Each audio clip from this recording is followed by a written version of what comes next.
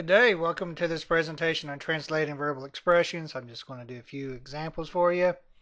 But translating verbal expressions, basically what that means is we've got these words. We're going to write a math problem out of them. So all we're doing, not solving them, not doing any calculations. Matter of fact, you don't even need your calculator for this. So let's get started. A number increased by 9 is 39. So, increase, that's an add word. So we don't know what the number is, so we're going to write a variable. X increased by 9 is 39. So it's all we're doing with these problems. So you got twice n, be 2n, right? Or if you want, you could do 2 times n. Either way, it's kind of what I look for in class. But I count that answer. The sum's another add word. It's the sum of 8 and 11. That's it. 8 plus 11. 2 times 6. You do 2 parentheses 6.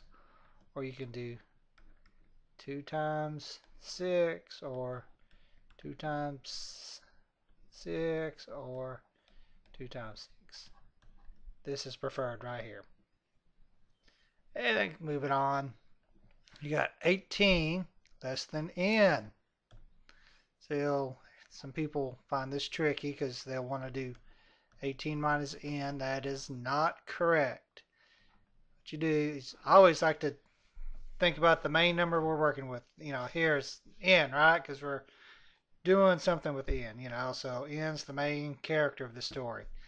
Well, we're going to take 18 away from it, right? So 18 less than n would be n minus 18. Here you got n more than 11. So you want to take your n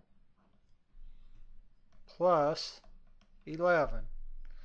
At this point, some people are always going to think you should, they want to ask, am I always going to write my variable first? No, not necessarily. So just make sure that you read the problem, know what's being asked.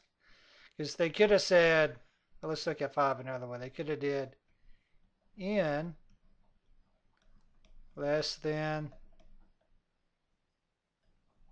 18, right? Well, if they did that, that would be 18 minus n. So these less than problems, this number here is going to go first. This number here is going to go second. And if you're adding, like we're adding here, right? It doesn't matter. Subtraction, though, that's kind of tricky.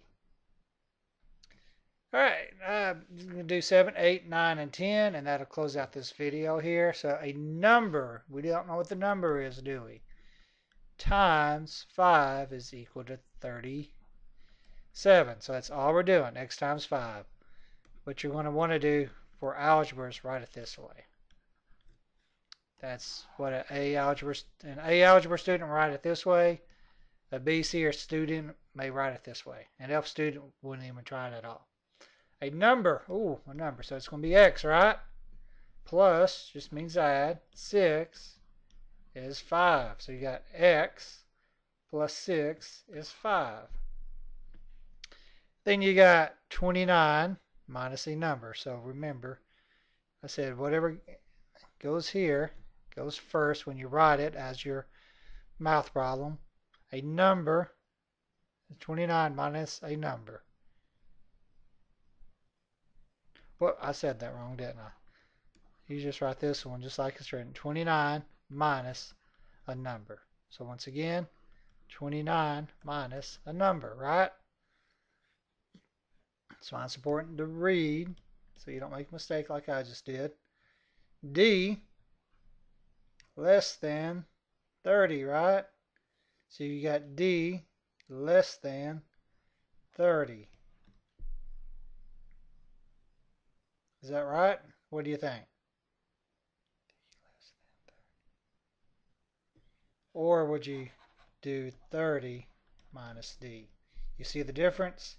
Here, just because D less than 30, so let's just think about this so you don't make a mistake later. We're saying we've got 30 and we're going to take D away from it. We don't know what D is.